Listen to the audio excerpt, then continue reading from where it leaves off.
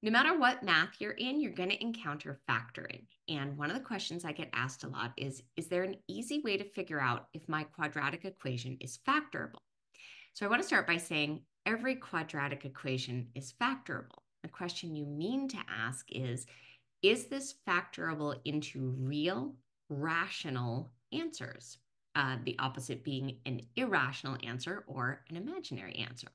And yes, there is a way to find that out. So let's go take a look. So here's the first quadratic equation we'll play with, and this is in standard form, which means ax squared plus bx plus c equals 0. And this is the quadratic formula. And if I put my a, my b, and my c from this equation into these places in the quadratic formula, I will get an answer. It is factorable. The question is it real and is it rational? And that answer is found in this part right here called the discriminant. So let's find out the discriminant of this equation. So here I've substituted my b for my b here, so 18 squared, 4, and then my a is 1, and my c is negative 65. And if I go ahead and do that math out, that's 324 minus negative 260. A minus is a plus, so, and that equals 584.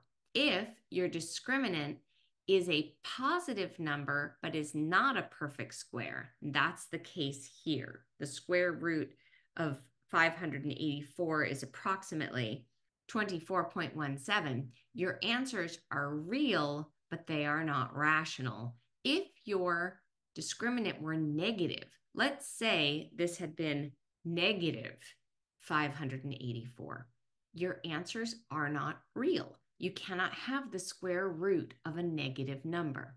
And finally, if the discriminant is a perfect square, then your quadratic equation has real, rational answers.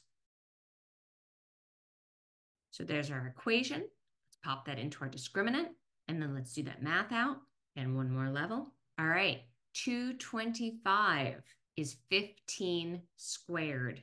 This is factorable. Now, if you've done this much work, if you've already done the b squared minus 4ac, you might want to just continue on with the quadratic formula. That would look like this. And then you would work that math out from there in the following way. And then we would get our two answers and find that those are 1/2 and -7. Or if you love factoring, let's go ahead and use the x method. Up top, we have a times c, -14. Down below, we have our b, -13. We're asking ourselves what multiplies to -14, adds to -13. A quick factor list shows us we're going to be wanting to use our 1 and 14.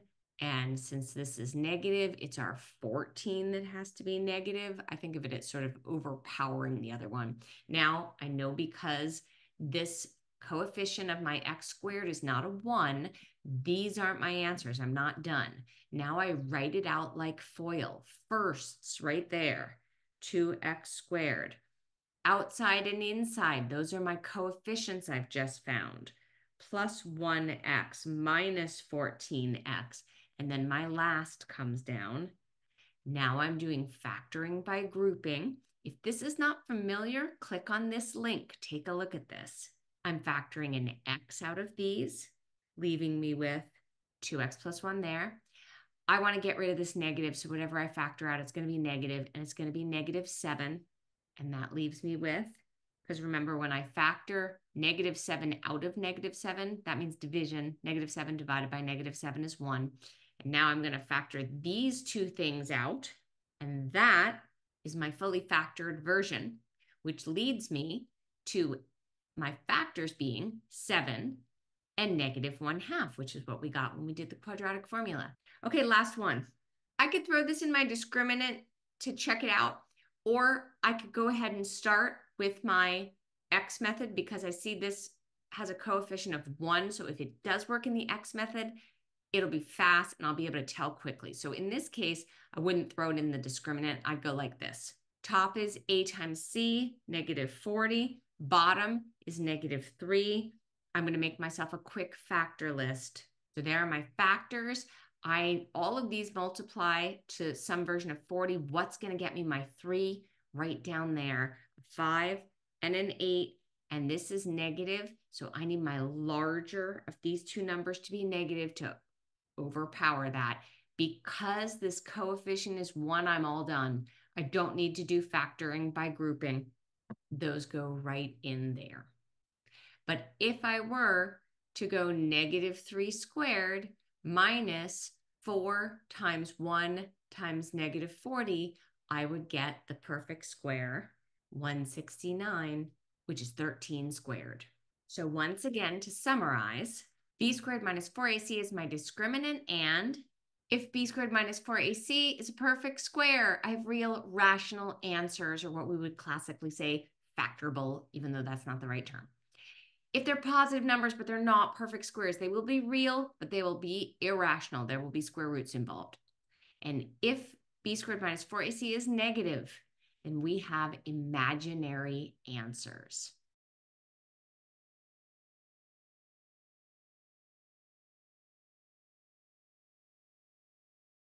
Okay, so play around with that. Check out my playlist on factoring to take a look at some different factoring hacks. Consider subscribing so you'll know when I put out a new video. And as always, keep on mathing.